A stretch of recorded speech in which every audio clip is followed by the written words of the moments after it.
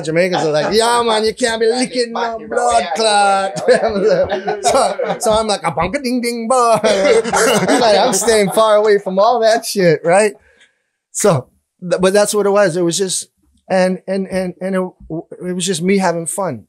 You know what I mean? I didn't do it. I was just in jail singing Cocotees and Tennessee song and read all these people's songs. Yeah. And not trying to be a reggae singer or this or that or, you know.